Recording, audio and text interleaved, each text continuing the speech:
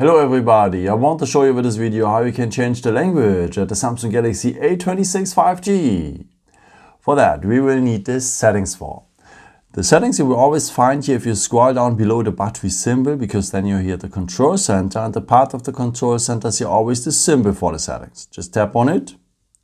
Then you need to scroll down to the point General Management. It is the 1, 2, 3, 4, 5. It's the 6th point from below. And then you will have here the first point, language.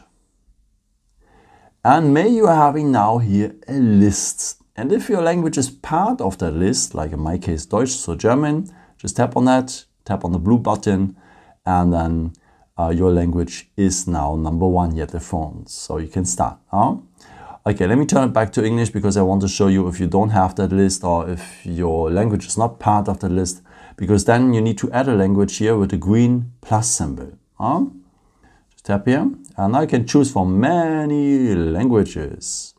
Yeah, let's keep going on in English to follow the video better, and yeah, let's take maybe the dialect here from New Zealand after the second step.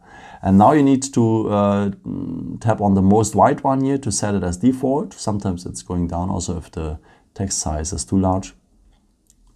And then your language is immediately now here number 1 on the phone, and you can start with. Yeah, I hope I could help you with this video and answer a question. And yeah, maybe if you want, you can leave me a nice comment or give me a thumbs up. That would be very helpful for my videos. Thank you so much for.